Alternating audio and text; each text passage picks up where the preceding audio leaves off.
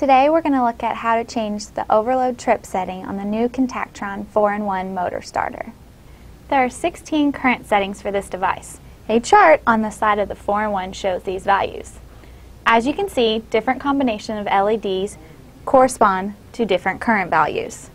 Instructions for changing the current setting are shown on this side of the device as well. First, make sure the 4-in-1 has control power going to it. Next, lift the clear plastic cover. Now, hold the reset button in for at least 6 seconds to begin the overload adjustment. If you don't push the reset button in first, you can turn the adjustment dial, but you won't actually change the overload trip setting. As you turn the adjustment dial, you will see different LEDs becoming illuminated. As you can see, the change in the dial position affects the illumination of the LEDs, and the change in the way the LEDs are illuminated confirms the new setting.